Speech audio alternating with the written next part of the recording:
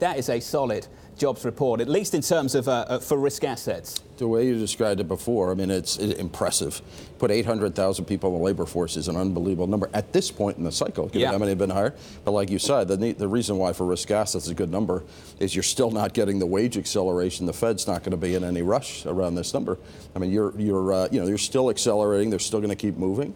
But it's pretty impressive that we can hire that many people, and wage growth is moving higher, but it's not that scary in terms of how much it's moving. Bob Dole?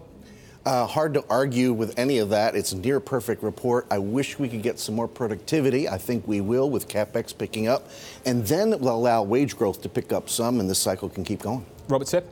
Yeah, it's a great number. And even as a bond guy, I mean, when you look at this the last 6 months, what I see is the employment. All those jobs that are measured on the household survey, there are as many people coming into the workforce, right? So you're not getting a strong rise in participation rate, your employment to population ratio relatively stable, which means you have a long way to run.